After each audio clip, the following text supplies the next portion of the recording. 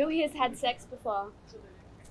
Alright, there's a few of us.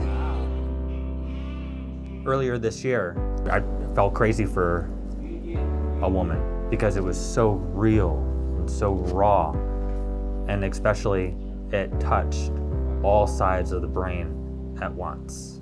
I'm actually not believing it's all about sex.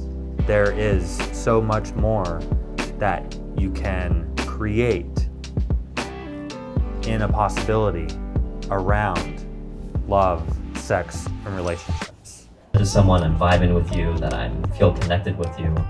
A lot of times you're feeling their heart energy or their heart's magnetic field and not the brains. What we found is that the single greatest determinant of pleasure and just amazing sex, it actually comes down to safety. If you want to change a love situation, you can do it together.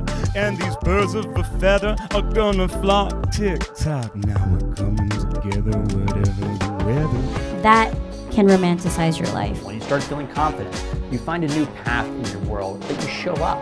Just do it if it makes you feel good.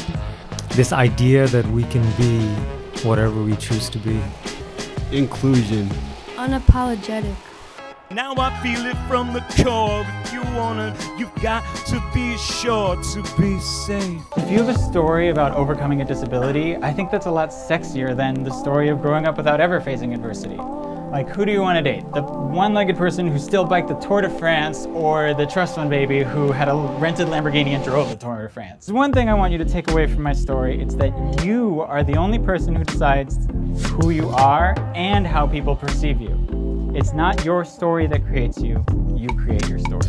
We are together and we know what we can bring life and together, and that is what we are. One brain bar.